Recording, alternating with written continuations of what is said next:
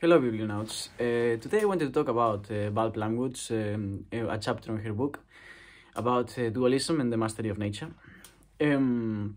which is a chapter that is all about the problem with dualism and why oppositional thinking has sort of like led to ecological disaster, among other things. But just all sorts of discrimination, from racial discrimination to gender discrimination in general, kind of like having dualism as the bad guy. And her answer to that is what seems to me to be like a multiplicity. I haven't read her whole book, so I might be wrong about that. I don't want to make this pretty much potentially ranty video about Plumwood as much as I want to make it about philosophy, about my problem with my number one problem with philosophy, which is the same problem that Hannah Arendt had with philosophy. And it's not really with philosophy as much as it is with philosophers. With philosophers, since the Germans appropriated the practice of philosophy and made it extremely academic and extremely bureaucratic and extremely strange from the world, and extremely solipsistic as well in some ways, and then kind of like trying to solve a problem that they generated themselves. Or that's the way I see it anyways. In response to Plumwood, is like, yeah, sure, dualism exists, right? We have different forms of oppositional thinking, blue and red, black and white, hot and cold, human and beast, human and animal, man and woman. Those are forms of oppositional thinking that we've sort of like generalized in our society. Individuality and universality. Or any kind, really, up and down. The way in which this interrelation of concepts works is by collision, right? And then you're either in one side or on the other. In this unilaterality, not unilaterality, but this collision always ends up with one up and down, one black and white, one right and wrong. And this is not a video about relativism, although an answer to dualism, to Hegel's dualism, was postmodernity, which is extremely relativist. But it's more about, first, that is true, multiplicity exists, although it doesn't really escape the fact that within multiplicity you can still find multiplicity as a combination of multiple dualities. Meaning, there's more than black and white, there's a whole range of colors, but you could still divide every single pair of colors into different dualities, or you could just look at the whole thing and this is just all a unity, everything is the same, monism, right? Doesn't really say anything to me. If what we're trying to solve here is oppositional thinking, right? The problem I see is not so much dualism itself as the unilaterality of dualism. Dualism hasn't happened, it's not, for example, during the colonial times that Europe was doing Orientalism and the Orient was doing Westernalism or Occidentalism, right? It doesn't happen, it's not balanced, it's unilateral. It's a dualism already from only one perspective when it comes to a cultural or a social sense, meaning the way in which certain minorities or immigrants in a certain on a different country, difference in the way in which difference is framed is not as an equal other, in the sense of like we are both others that are sort of like understanding each other as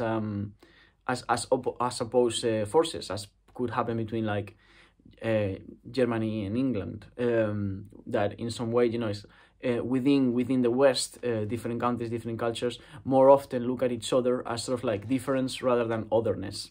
But when we look at what we cannot understand through the different tools of assimilation, what we do is we simplify them, we cut them down into pieces to more understandable stereotype, and then that is the other that we've created. Now you are this thing, right? and what we do is we determine its identity, but also its the range of its existence, like that. Meaning, if I can only understand the world, if I want to understand the world, right, and everything that is not in it, for example, nature, which is what concerns me more, and the width and depth of my capacity to understand anything is this big, but nature goes way beyond this, then I'd have to dissect nature and geometrically make it fit this lens that I have created, these boundaries, this fence that I have created for my understanding of it to match the reality of it, which means in genocide. It means, of course, I'm not here again to talk about Adorno and about how, in some ways, the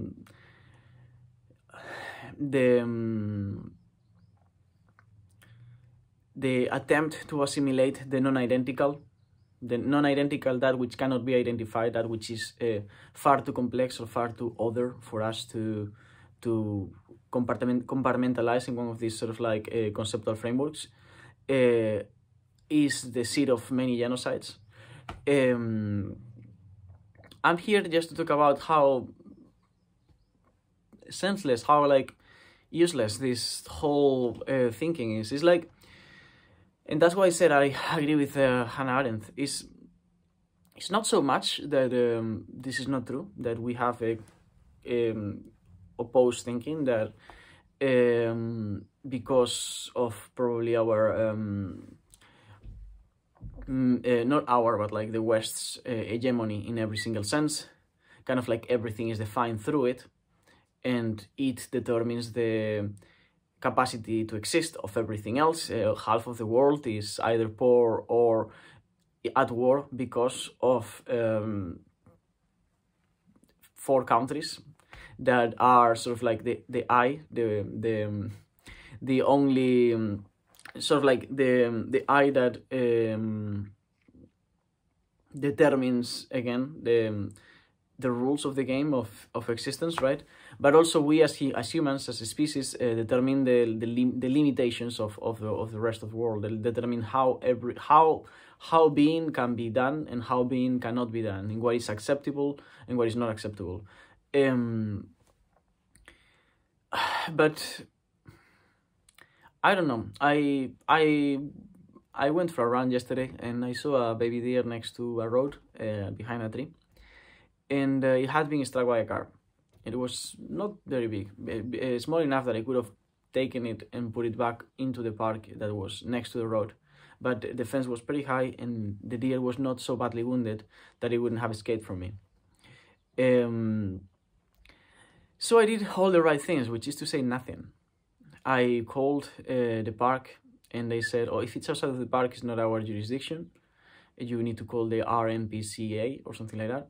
So I searched for this organization and I called them and they were like, what is it? And they were like, okay, but if it's not in the park or in the road, then no, actually, the first time I called, I didn't even get to speak with a human. I pressed all the right options and they were like, we don't, and the machine answered that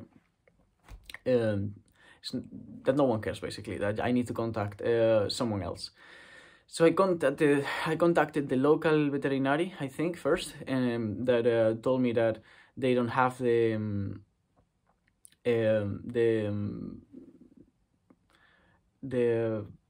authority to stop traffic or to just go get a deer. That is part of the local wildlife association or something like that. So I called at the local wildlife, and they told me to call back to the RMPCA and press option number 3. So that I get to speak to a human and they would tell me exactly what I need to do or what they will do. So I did that and I got to speak finally with the corresponding authorities when it comes to local wildlife, which is kind of a joke to say wildlife anymore, especially in England, in Europe, but in any Western civilized part of what we call the world nowadays. So yeah, I call them number 3. Hello, hello. I tell them where the deer is. You know, it's hidden behind a tree in the walk path that is just next to the road, trapped between basically the road and the fence that doesn't allow it to get back into the. Allow her. It was a she. I'll allow her to get back into the park. Now, I mean, it's not like. So when I see an animal astray in a place like this, especially a deer in England, it's not like I'm not really seeing an animal. I'm seeing a trophy. I'm seeing, you know, it's just going back into the park so that, you know, in a certain amount of time, when the season is up, someone can come and shoot her rather than a car striking her, because somehow one thing is acceptable and the other one is not. But either way, I called them and they were like, okay, is she badly wounded? And I was like, she is wounded. I don't know if she is badly wounded. I'm not a veterinary. And they were like, okay, but is she, can she walk? And I was like, yeah. I mean, like, I tried to approach her because my first reaction was to just, I grew up in an animal shelter. I have dealt with many kinds of animals that most people doesn't even come across, both in my childhood but also in my life in general. And every time I see an animal that needs my help, I try to give their help. And I know deers are very unpredictable, especially in the way they move, so I tried to approach her. The moment I saw that she moved away from me, I decided not to continue going, because very easily she could jump into the road and then she would be struck by the car. If we were anywhere else, I would have tried to deal with her by myself, but not in that situation.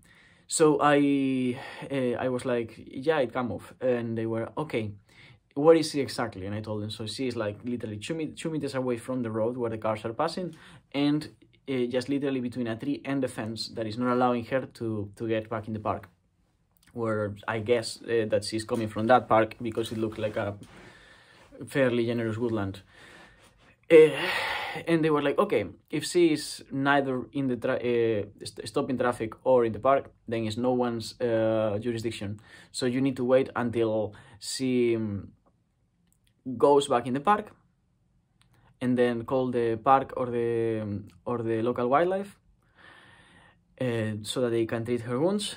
Or if she jumps into the traffic, then you need to call roadkill or the police so that they can shoot her.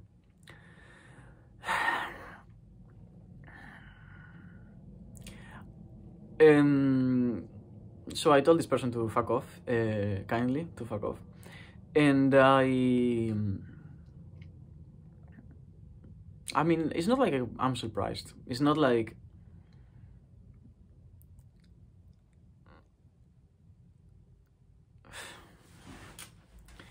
these things don't surprise me anymore. I know how the world works. I don't see how someone can know that this is a reality, that we just like fucking run over a fucking deer that is now with bleeding from the leg, and in between the road that we've built on what used to be their habitat, and the park that we've created in order for her to run around until she's old enough for her to be shot. I don't know how we can look at that and see, and me calling out like literally every single number, everyone who could be kind of qualified or at least legally allowed to do anything about it, and receive that kind of response, and then tell me that we deserve to exist as a species. I don't think it's even fucking misanthropic to say that anymore. I don't consider myself a misanthrope. I love certain individual humans, but when something like this comes, I know for a fact that if I had the button to press the end of this biped hegemony that we've achieved, I would immediately. I don't think that there has ever been a more contagious. I don't think that there has ever been a worse species than ours in the planet, and hopefully there will never be one. But if there were, I hope they have more power than us, so that at least we get to learn about it. Yeah, I thought I was going to end up screaming in this video or anything, but honestly, I did a lot of that yesterday. I couldn't do anything with the deer, because Deers are very fast, but also many animals are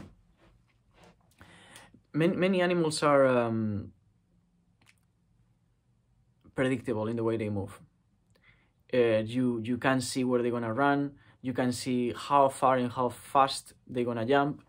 You can see if they are gonna let you touch them or take them. If I could have grabbed her, I could have just throw her over the fence at least, or carry her to the entrance or something like that. I don't know how she got out. I think it's because every time the park people comes into the park, they open the door and they leave the door open for a while and then they close the door. And probably in that interval, the deer got out. But the point is that I just couldn't grab her. I just couldn't help someone in need. And I say someone because I don't see any difference between that and a fucking child with a broken leg next to the road. So I don't understand why she didn't get any help.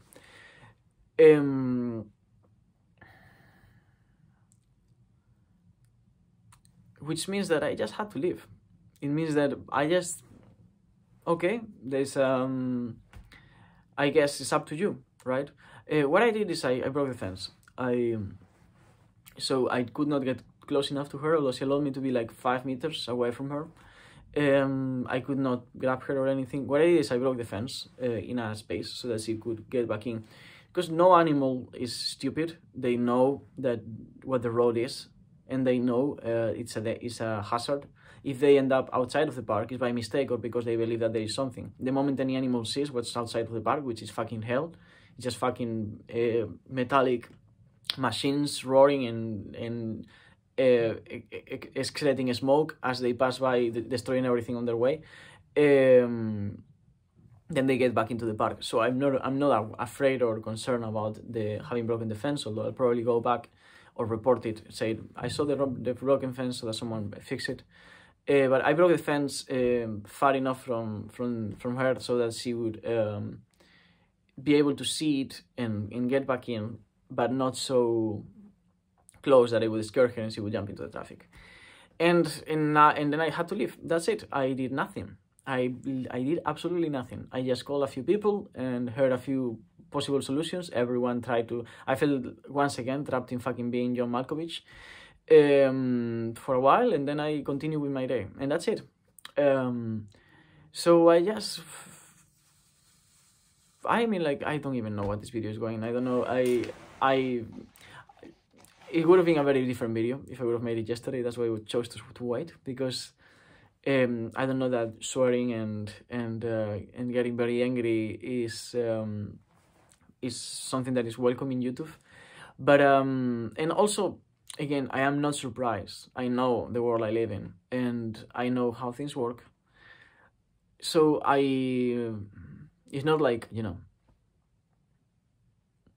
it's not like that doesn't happen by billions in many different places that are pretty much regulated and exist in order for that to happen, such as slaughterhouses.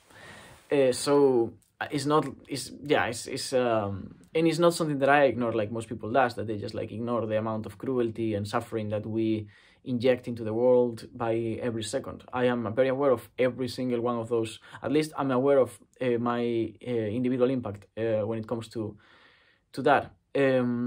So when something like that happens, it doesn't surprise me, it just bothers me, because the time I spent in civilization, the time I spend around other people in places where there are more buildings and trees, is always first of all instrumental for something that I need or want. In this case, it's just this is sort of like in the academic arch of my life, and also I just needed to make some money in the UK before continuing to travel and everything, start other projects. But it's also like because I have the capacity to kind of suspend that. If I am thinking about that every single day, I would go fucking crazy, or I would start a mass shooting. And I don't want to do either of them because I value my life. And I mean, I don't hate people individually. I just hate the way we have structured our society. So that immense suffering is good and is welcome and is okay. So insofar as it happens to anyone who's far enough from what you consider your inner circle that it's that you cannot relate to it, right? So as long as what's happening is happening to the other, whether it's in Palestine or whether it's in a park and it's an animal from a different species, it's fine, right? It doesn't matter. I also no longer believe in the possibility of political conciliation or social change of any kind. So I don't have any overarching project or solution. I don't think that can be done. I think we've used and expired all our chances to change this. So now it's just I'm kindly waiting for extinction. I'm trying to have fun without participating in this ecological massacre that we are doing as much as I can. But I'm just trying to, whenever the world burns, I'm trying to live in a way that I can look back and say, I did not add any fuel to the fire. The world is burning. I might not have stopped it because it's way beyond my capacity. But I did not participate in the incendiary actions that preceded it. All I did was to try to enjoy the time that I was given by whatever kind of providence in this planet. And yes, maybe help my immediate relatives, but only that which I can do. You know, I know what are the limits of what I can do and what I cannot do. I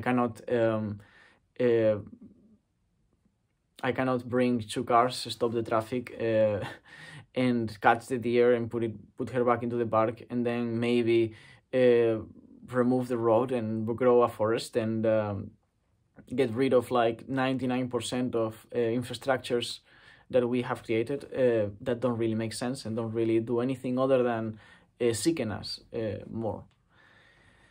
So yeah, I mean, I guess this was not as much of a rant as I thought it was gonna be. It's more a series of thoughts on dualism and the mastery of nature from Plumwood, and just an anecdote about yesterday, a day like any other day, incredibly uneventful, probably for the RSPCA and the Wildlife Department and all the local authorities that are in charge of safekeeping that wildlife. I guess that's all I had to say for today. Let me know what you think about dualism and the mastery of nature. And yeah, I'll see you on the other side. Thank you, Booktooth.